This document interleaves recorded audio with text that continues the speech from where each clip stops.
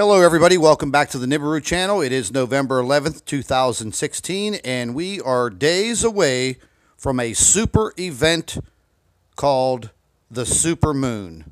I went ahead and compiled some information pertaining to the supermoon and why we're going to be so lucky this year, November 14th, to witness this event.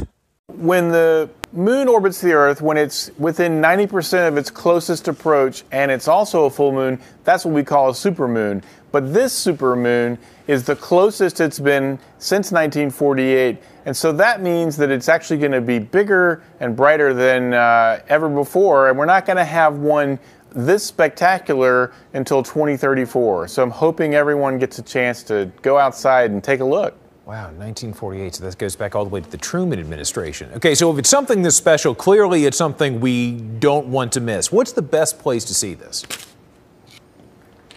Well, Saturday, Sunday, and Monday, go outside after the sun goes down, and when the moon is up, then you're going to get the show. You're going to see a moon that's 14% bigger in the sky and 30% brighter. So it's really going to be amazing.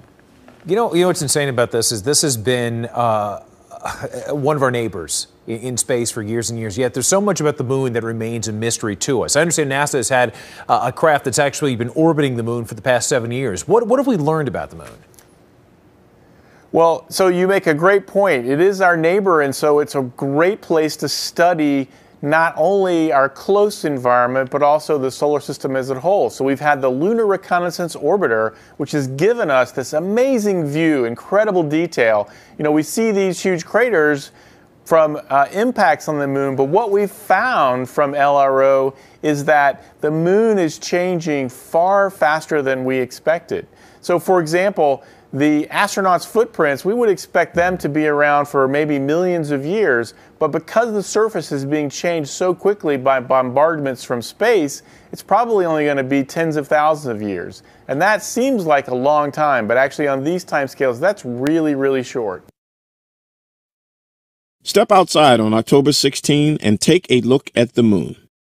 Not only will the moon be full, but on that day, the moon will be at its closest point to our planet as it orbits Earth. This makes the October full moon a supermoon. The term supermoon has entered popular consciousness in recent years.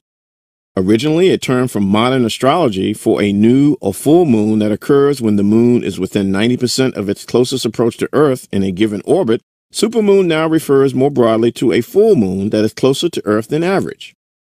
But why is the moon closer to Earth at some times but not others? Since the moon's orbit is elliptical, one side, perigee, is about 30,000 miles closer to Earth than the other, apogee. The word syzygy, in addition to being useful in word games, is the scientific name for when the Earth, Sun, and Moon line up as the moon orbits Earth. When perigee-syzygy of the Earth-Moon-Sun system occurs, and the moon is on the opposite side of the Earth from the Sun, we get a perigee moon, or more commonly, a supermoon. This coincidence happens 3 times in 2016. On October 16 and December 14, the moon becomes full on the same day as perigee.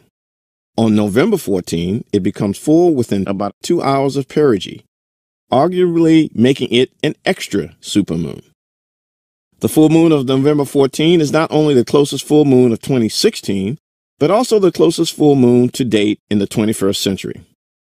The full moon won't come this close to Earth again until November 25, 2034.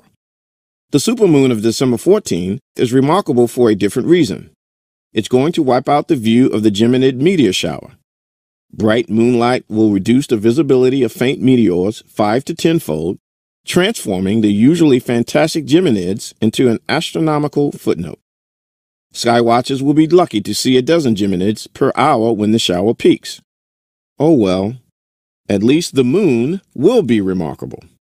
How remarkable? A supermoon or perigee full moon can be as much as 14% bigger and 30% brighter than an apogee full moon.